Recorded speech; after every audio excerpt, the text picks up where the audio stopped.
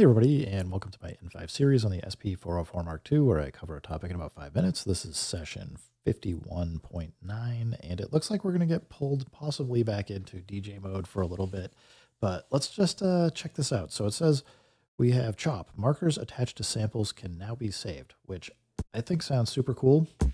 So I've got the tracks here that we had before. So let's go to chop, and I probably have a fade out at the end here, which will make it not work the way that I want. At first I was thinking, let's go auto mark and try that, but I suspect that's not gonna, if I have a fade out, it's gonna not line up perfectly, which could be fine. We can go adjust like the start points and stuff, but I don't know. Do we do it? Do we not do it? Let's try it. What the heck? We go auto mark. Let's go time division. 8 sound, back to time division.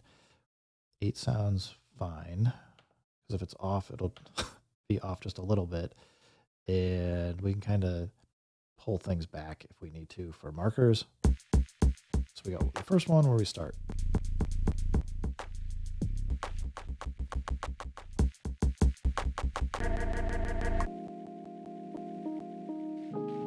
So we get kind of like different parts of the song.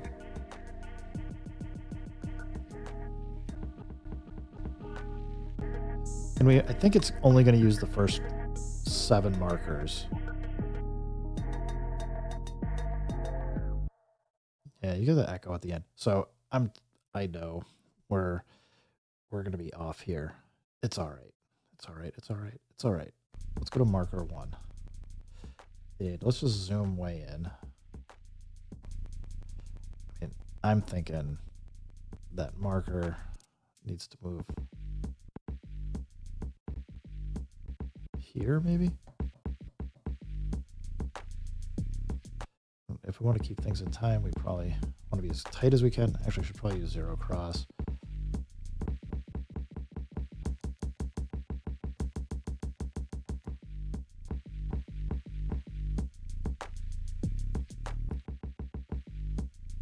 I think we want this marker. There we go. So anyway,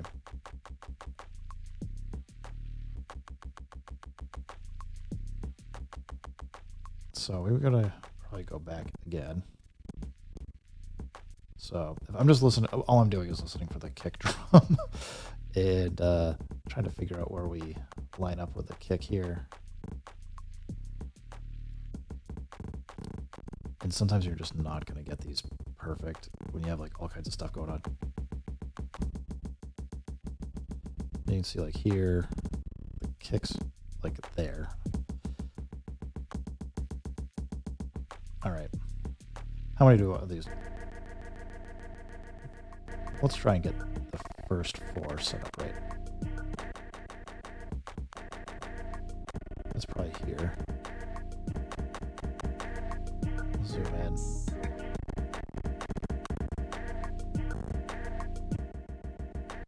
All right, besides going crazy there, it says here, if you hit exit, so on the next page it says this, but it says if we hit exit, it saves the markers. So presumably we can come back in and we still have the markers. So that is awesome, because it means that we can set markers for songs. We can prep them. You can, well, let's just try it. We're going to turn it off.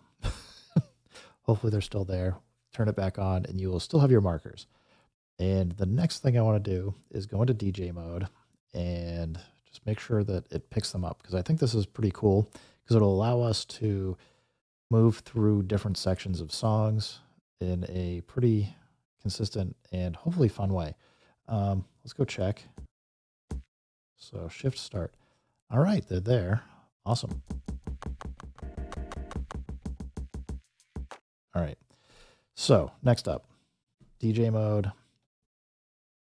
Let's get the cue up, and we will just select this one. So we can play. And we just hit the bank. Here we go.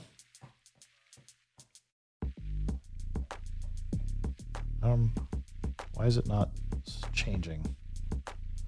I guess I don't understand what this view is showing me when I hit the bank button. So I hold shift down.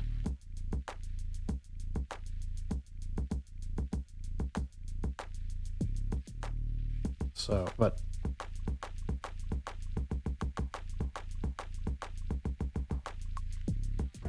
you can see we can jump around. So, yeah, exit out, but another great feature for DJ mode. I think that's cool. Would be nice to have 16 markers, but I'm not going to. I think I can work with 8 and still do plenty of good stuff. Anyway, guys, let me just check and make sure that there's nothing else here. One last thing it says, we'll just do that, and then I'll bounce out of here. It says a shortcut has been added to collectively delete markers. So we've got this other track, shift chop. We've got one marker. So I must have put something, this is probably from when I was playing around earlier. It saved the one marker. It says, if you want to delete it, hold shift and delete, and that marker's gone. So presumably we can go auto mark, say sure.